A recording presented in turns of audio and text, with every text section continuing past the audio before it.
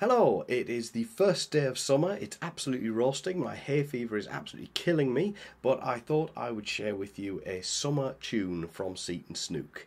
This is a piece called Hay from Crosby's, and it was collected for the Northumbrian Smallpipes by Robson Booth.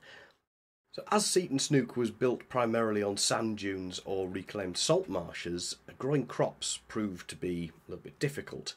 The land was fine for grass, good enough for grazing pasture, but other crops had to be bought in from surrounding villages such as Greetham and Seaton Carew.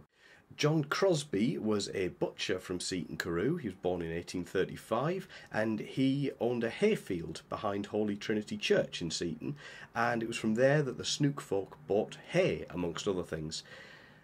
As the hay was brought in from Crosby's farm in the summer, you can hear that it's been designated the summer tempo. This piece was only allowed to be played during the summer months, so at the start and the end of the piece you'll hear this little motif that signifies the time of year that the piece is set. I'm going to strap on the Northumbrian Smallpipes now, and I hope you enjoy this tune and you're all having a wonderful day and enjoying the weather.